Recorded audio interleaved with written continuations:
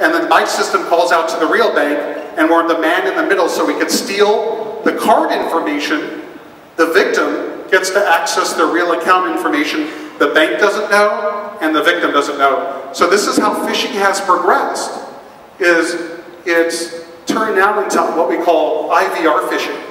So a kid, 16 years old, could sit at a local coffee shop and use this attack and steal credit card numbers all day long. I wanted to show you this works in this country. I would have demonstrated with a US bank, but I figured I'd bring it closer to home in Dubai.